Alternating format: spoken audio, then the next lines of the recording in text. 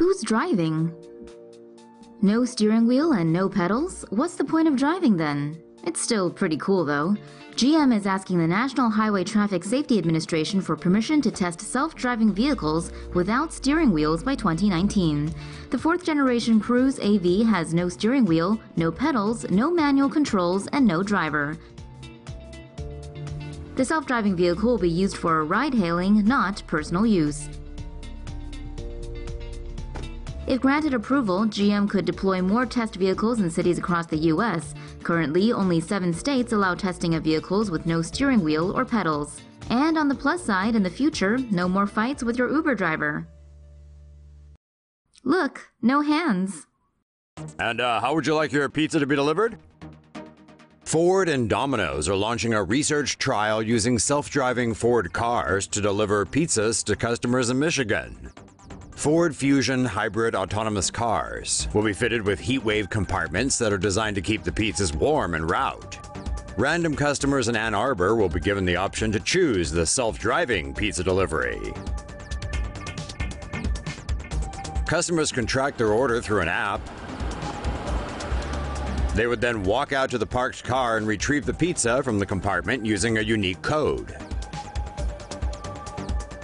Domino's tested its Domino's robotic unit in Australia and New Zealand last year. The company announced earlier this year that the robots will be used to deliver pizzas to customers in Germany and the Netherlands. Self-driving bus launches and crashes 2 hours later. The driverless electric shuttle bus made a big bang in its debut in Vegas on Wednesday. Unfortunately, the bang came in the form of an accident after only 2 hours of being in service.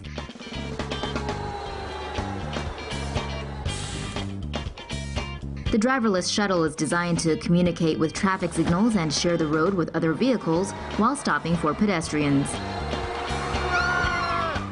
It looks like the shuttle was minding its own business around 12:07 p.m. on Wednesday when it sensed a truck was attempting to back up, so it came to a stop.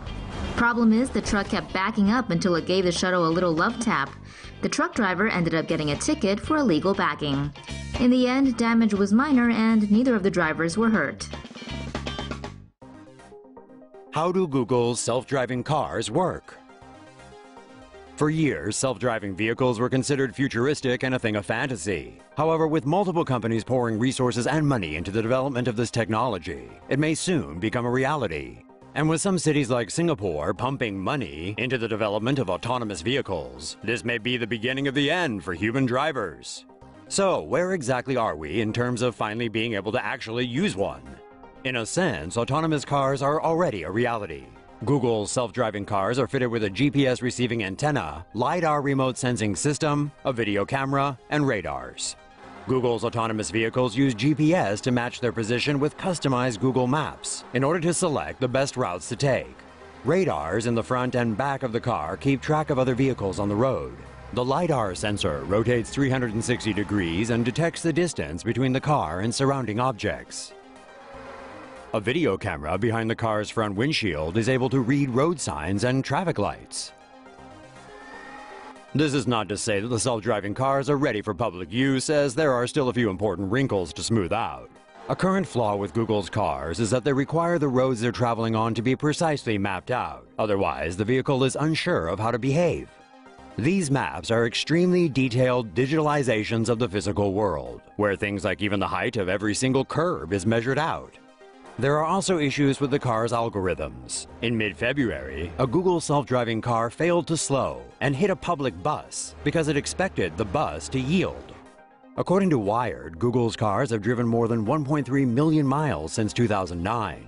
As of January, they've been involved in 17 crashes, all of which could be blamed on human error. An impressive record that was ruined by the Google car that crashed into a bus last month.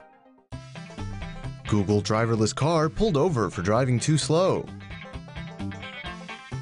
Police in Mountain View, California are still getting used to the idea of Google's self-driving vehicles. The models known as neighborhood electric vehicles are programmed to not exceed 25 miles per hour. So when one of them was holding up traffic on Thursday doing 24 in a 35 zone, an officer decided to pull the car over and ask some questions. Alexander Maluski snapped a photo of the traffic stop and posted it on Facebook. The officer didn't actually issue a ticket to the driverless car, and they both went along their merry way.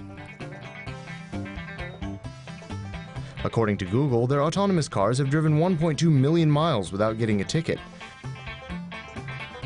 But other cars have rear-ended the relatively newfangled vehicles on several occasions. Chalk it up to human error.